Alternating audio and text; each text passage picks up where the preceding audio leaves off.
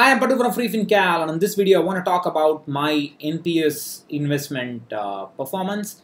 I've been part of the NPS scheme since January 2006 and part of the market-linked NPS scheme for the last 9.5 years or so. I'll explain what that means. So, yesterday Swaroop had asked to talk about investment options in the fixed income space for retirement, how to reduce the when you reduce the equity allocation, the fixed income allocation will increase, how to handle that, where to invest it, and so on. So I've talked about that in today's article at freefincal. The link is here. You can have a look at that. If you still want to me to make a video on this, I think it's fairly clear what all the different options and considerations have been talked about there. If you still want me to talk about it, I will make a video on this. I thought about making the video today, but somehow I was a little bored to talk about it today. So fine. So let's move on. There are some considerations before I tell you about my NPS performance. NPS is mandatory for me. This has got serious restrictions because if I will show you how big my NPS portfolio is, not actual numbers, but how big in terms of allocation. Because of this, it restricts me from stopping. If I want to quit my employment and do something else or do nothing, I can't do it before 60. I have to wait until 60, otherwise this money will get locked away. I have to buy myself an annuity for 80% of the corpus if I quit before 60, and that will be just a shameful waste. See, people who are just using NPS for just that 50% extra benefit, 50,000 extra benefit, hopefully that will be a small amount and they will be investing elsewhere. But for people like me, which is mandatory, and I'll show you how big it is, and the kind of investment that is made into it is very huge. And therefore, I can't just quit before 60. So it's got serious restrictions. And if you're a corporate employee, oops, okay, it just got cut for a moment. I hope it's still recording. So if you're a corporate employee, please do not shift EPF to NPS. They're bringing that option in. Never shift it. EPF is awesome. It will give you probably a little bit less returns, maybe 1% return or so, but it will give you full liquidity. You can get that extra 1% elsewhere. And it's full. You can take the full amount. There's no mandatory annuity purchase. So do not shift EPF to NPS. Like I said, if you're investing only for that extra 50,000 benefit, hopefully you're investing elsewhere enough. Otherwise, you are in trouble. And if NPS is the retirement product of choice for your employer, that is, your employer also contributes, then my strong suggestion is, even otherwise, my strong suggestion is use NPS as a pure debt mutual fund and with a mix of government bonds, G bonds, and corporate bonds, and use your invest in equity elsewhere. So let me just bring this a little bit down, maybe here. So I have been part of the new pension scheme from 2006 onwards. Actually, I had an account from January to about August 2006, maybe June 2006 in my previous employment. That account got frozen, and I started a new account, and I didn't bother to change it. I started a new account in August 2006 onwards, and my NPS contributions were not invested in the market. They were not invested into the NPS because the NPS was not yet ready. So I was earning 8% interest on all my mandatory investments, and this was done by my employer. And the NPS Tier 1 government, central government mutual funds themselves were started only on 1st April 2008. And my money, which was accumulating 8% interest, was actually put into the NPS scheme only from 8th March 2010 onwards. So this was all done by the NPS and my employer and so on and so on.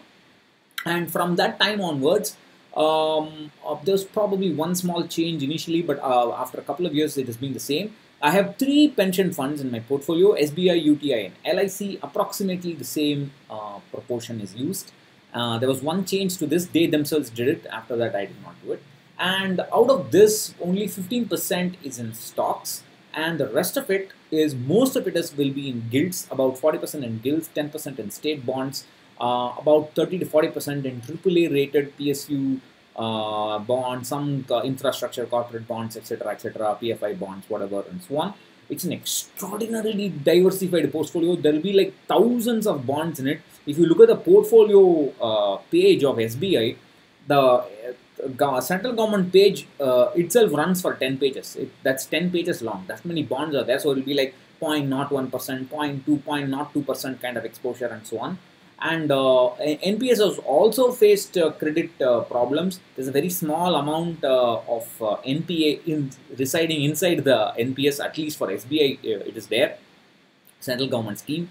But it's extremely well diversified, so you don't need to worry too much about credit risk. Even if there is a credit risk, it will be like a minute fall. You won't even worry about it. In fact, the gilts will be more volatile and worrisome than the NPS scheme for the government.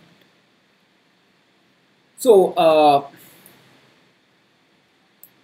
suppose if you assume that I started my NPS investments with 1,000 rupees, then that's just for illustration.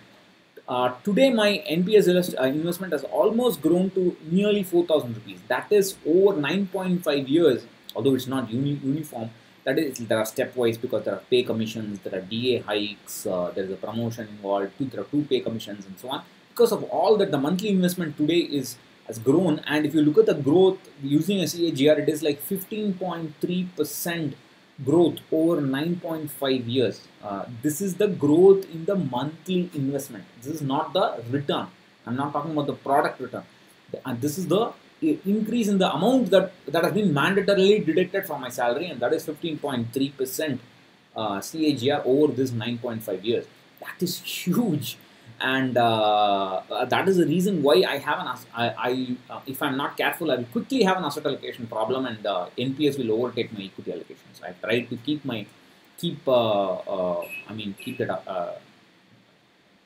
the different and higher, but let me show you. Sometimes string of thought. All right, so here comes the returns. So I have made monthly contributions of to NPS 125 times over all these years. In the last financial year, the XIRR was 10.97%, and since inception, that is since I started investing in the NPS directly into the mutual fund, the 8% before that is not counted. Since I started investing in NPS directly, the return has been 9.6%. Currently, this is a little bit more or probably equal to my equity investment returns. I find that amusing, but I'm not going to change. Although I must point out that this journey has been incredibly risky and very volatile. For example, in July 2013, when RBI increased rates by almost 2% overnight to take care of the weak rupee, my NPS CAGR went from, or XIRR went from 11.56%, it plummeted down to 6%, and then it started moving up again, and so on. So it's an extremely volatile journey. Don't assume that it's nice bed of roses and so on. It is very, very risky. In fact, when NPS actually learned a big lesson, when they looked at their funds, oh my God, gilts are so risky. What happens if the person is going to retire and this happens the month before retirement? We should do something, right? And then they started, only after seeing this, they started incorporating staggered investments, that is staggered withdrawals. Sorry, you don't need to get everything out at 60 and buy an annuity. You can do it over a period of years. You have until 75, I think now. So they learned that lesson only after watching this, and that's amusing because they are learning it at our expense. So that's that. One final slide. So NPS is now 37% of my retirement portfolio. I have a little bit of PPF, and 67% of my of it is in equity. I'm sorry. No. Let me say that again. 37% of my retirement portfolio is NPS. Currently, my equity allocation is about 54 or 55% or so on. And if you take the NPS value alone, that value is 67% of my current equity portfolio, and that's a big amount. And that's locked away there, and I can't just touch it. It's completely. If I want to quit and do something else, if I'm bored of my job and I just want to sit at home, I can't do it because then I'll have to annuitize 80% of that huge sum, and that's not going to. That's just unacceptable, and that's the reason why I tell people to stay away from NPS, but nobody ever listens to me. Well, that's all right, except for a few people. The NPS has provided, the NPS corpus has provided the necessary stability to my portfolio. Of course, it has its own risk, but because of that risk, it's very. I may have to make some changes before retirement, because having so much of guilts before retirement may be risky. So that's a bit of a danger. And if you look at this portfolio, that's not bad. The returns are not bad, and that is the reason why I say treat NPS like a pure debt fund. Have a mixture of government and corporate bonds, how much ever you are comfortable. The corporate debt, they will not go beyond the AA plus, I think. I mean, yeah, so they will not take on too much of risky debt, as far as I know.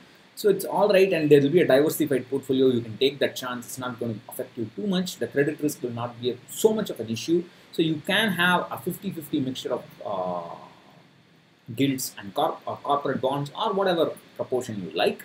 Have some gilts. Don't say no to gilts, and